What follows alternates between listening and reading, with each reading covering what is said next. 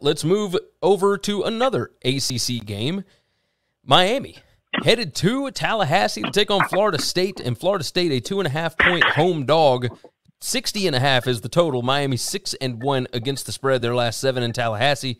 They are 3-1 against the spread in the last 4 against Florida State. They have won 4 straight outright.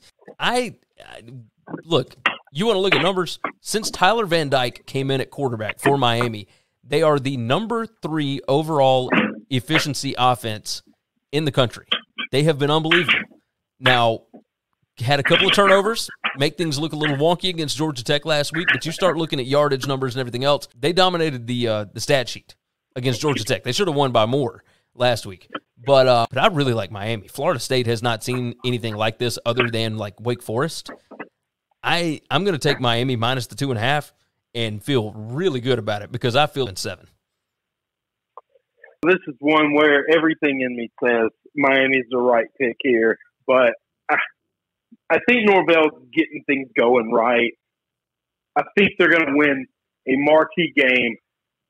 It's either going to be this to kind of give them some momentum going into next year. It's either going to be this game or the Florida game.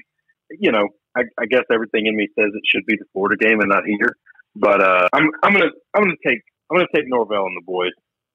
I can understand that. I mean, it's not like Florida State's been bad, and they should have Jordan Travis back this week. You know, obviously they had a bunch of flu issues. Better. They've looked much better. They haven't looked anywhere as close to as good as Miami's looked the last couple of games since making the quarterback change, but they've looked much, much better. Between the two teams, Florida State and Florida, both of them had guys out with the flu last week, and Florida State still put up a fight against NC State.